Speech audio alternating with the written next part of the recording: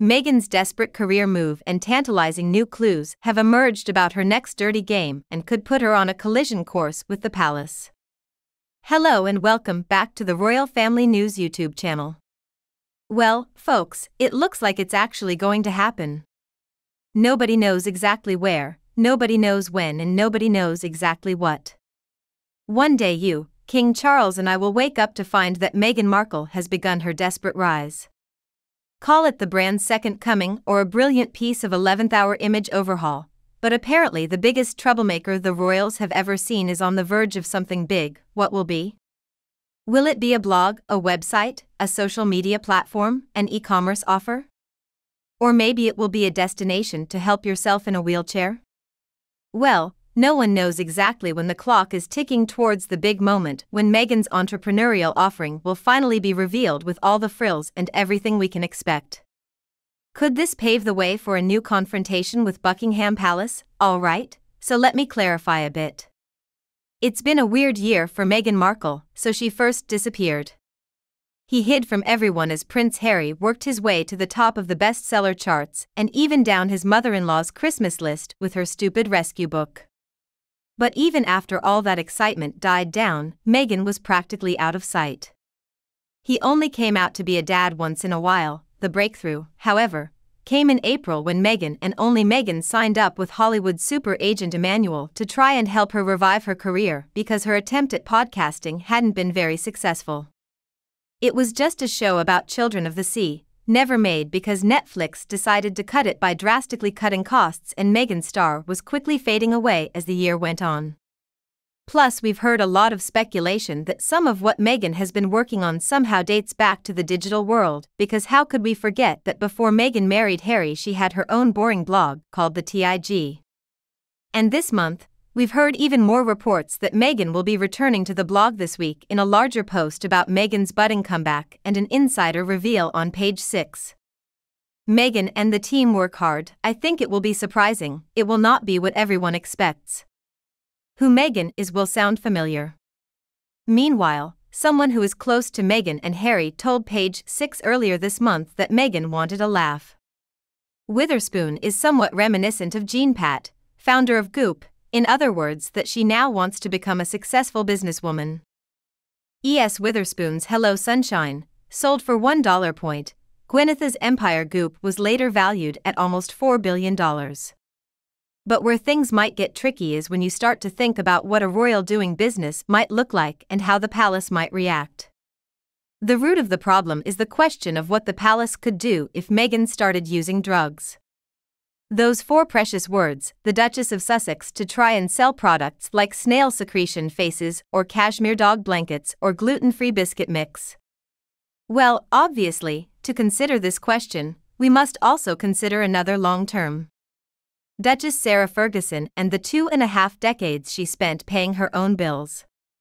Besides helping convicted sex offender Jeffrey Epstein, he has published 2 autobiographies. He has published 5 books on diet and wellness. She has earned millions of dollars as the face of Weight Watchers.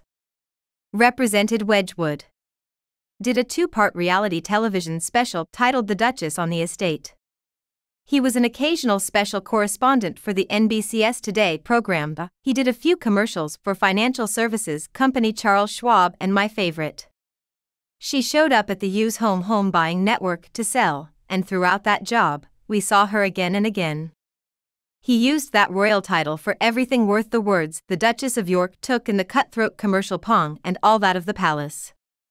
The strategy was to try to distance herself from her commercial releases by claiming that she was no longer married to Prince Andrew, Duke of York. Technically, she was no longer a member of the royal family in 2001, a palace spokesperson told The Guardian. When asked to comment on her money-making antics, she is an ordinary, distinct and independent person, but it seems that this strategy won't work. This is the king's daughter-in-law and she is still part of the family.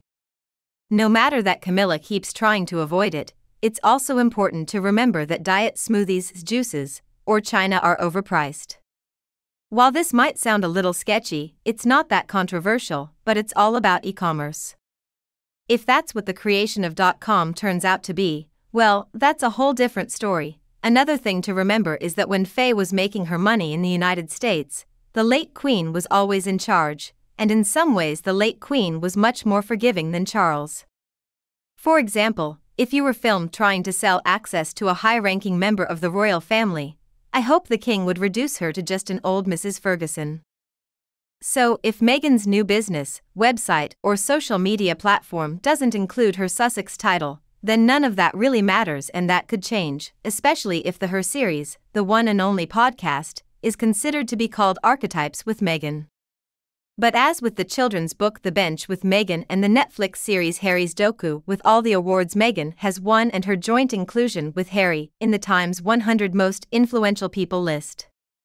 Let's see his title used for this important, shocking, and unexpected release, and things might get a little messy. It seems that in general the king doesn't know what to do with Meghan and Harry, but he still tried to use every tool at his disposal to keep the palace away from them. Goodbye Frogmore Cottage, their home in the UK, which is now completely empty after the king evicted them after being spared, and goodbye to those HRHS at the royal site.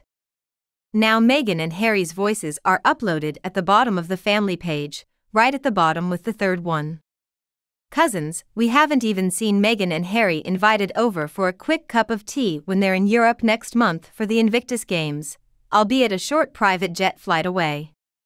So given that the royal family doesn't seem to feel entirely warm and fuzzy towards the two of them at the moment, how would the king react if he saw a gifted title and someone using his royal family members to win a lot of money?